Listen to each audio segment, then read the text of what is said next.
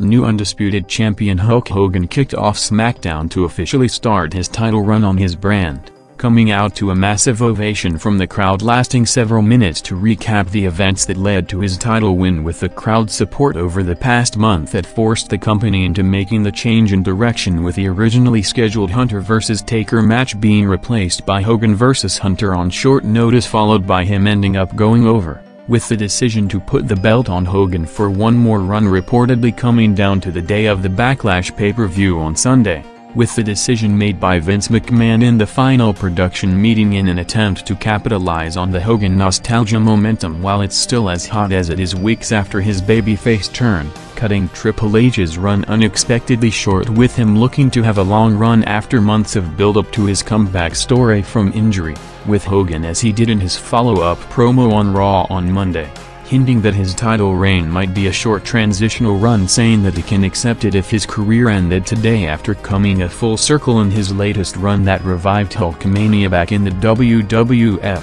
hyping his next pay-per-view title match against Taker on May 19, with early advertising from the company indicating that it might be the case, with Hogan on the day after the pay-per-view on May 20 reportedly advertised for a Monday SmackDown house show in Birmingham instead of the live Raw broadcast in Memphis, which the WWF champion would be expected to appear on, with Hogan after offering the title rematch against Triple H to a massive reaction for later tonight, confronted by Hunter blaming Taker for his title loss before Vince McMahon interrupted to cancel the match to major heat, instead booking Hunter vs. Jericho in their first singles rematch from WrestleMania 18 for the main event, with the winner facing Hogan for the title in the SmackDown main event next week, opening SmackDown's first half-hour, which outside of the 17-minute opening segment also included a six-man tag match with 4.8 million viewers.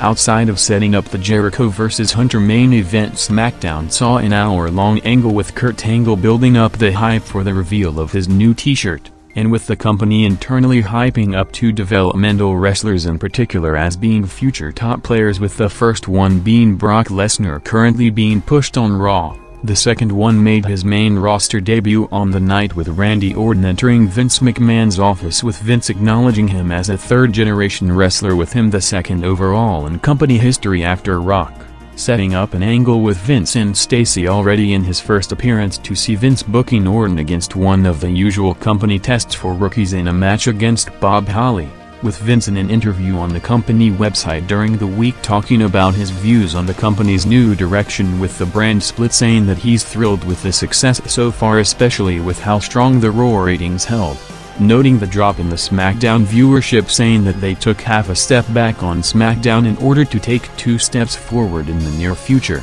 while responding to the almost consensus opinion coming out of the draft show on SmackDown having the stronger roster, noting that things are not always what they seem on paper, with him in particular mentioning Rock's absence, which the brand was supposed to be built around, and with questions on Rock's long and short-term future coming up in every media interview Rock did in the past month in the lead-up to the release of The Scorpion King. Vince commented on Rock's wrestling future, saying that Rock will always come back to the WWF as he can't get the adrenaline rush of performing in front of 20,000 people a night in any other form of entertainment, with Rock, who, as acknowledged by McMahon and JR in recent weeks, is set to work short-term runs from this point forward, with the next one set for this summer, is set to make his return to the ring in his first non-televised match in over 4 months, teaming with Hogan against Angle and Jericho next Saturday, as SmackDown's first hour, which saw Randy Orton's official TV debut match in an upset, going over Bob Holly, jumping over 800,000 viewers throughout to 5.6 million viewers,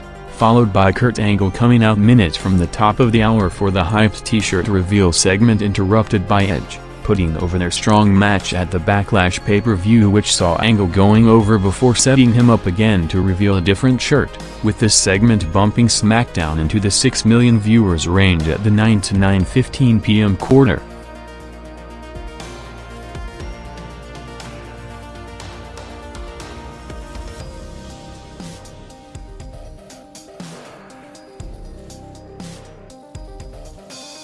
With the viewership battle between the brands remaining close on almost a weekly basis, with SmackDown coming into this Thursday holding a 2-1 lead since April 1st, the competition on the road was the same, with last weekend's house shows remaining close with the Raw brand as opposed to the initial indication, now with stronger star power cards, continuing to headline with Austin vs Undertaker, followed by Hall vs Bradshaw and Van Dam vs Booker second and third from the top, leading to the Raw brand running a major market in Long Island to draw the biggest crowd of the week with over 10,000 at the Nassau Coliseum, while the SmackDown tour with both Hogan and Hunter having the weekend off on the way to the pay-per-view main event, seeing the shows headlined by Kurt Angle vs Edge and the Backlash preview matches, with Angle and Edge after the earlier segment keeping the feud going, facing off again midway through the second hour in a tag match with Rikishi and Albert on each side to go 4 minutes.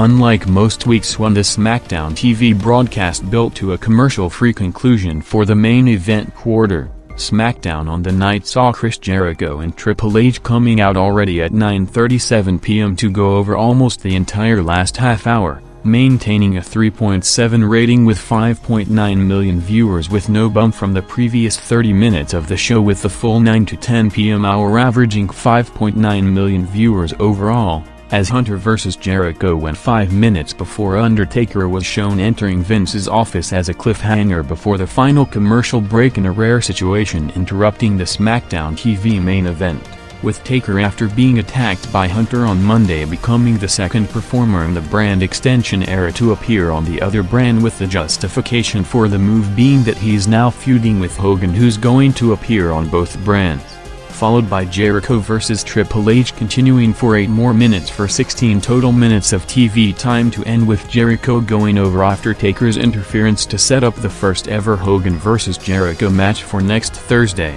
bringing out Hogan for the save for the show-closing brawl with SmackDown after rebounding strong last week from the low number of April 11th. Taking another hit on the night, facing strong first-run competition on network television to drop to a 3.4 rating with 5.5 million viewers, among the least-watched SmackDown shows in its history, to make it 2 of the last 3 weeks at near-record low territory for the brand, and a worrying sign of a potential pattern, resulting in Raw, who, unlike SmackDown's roller coaster viewership patterns, held steady with 4 straight 4.8 ratings since the brand split, equaling the score to now have each brand winning 2 weeks since the official start on April 1st, as the company would hope to reverse the momentum starting next Thursday with the big Hogan-Jericho title match advertised a week in advance.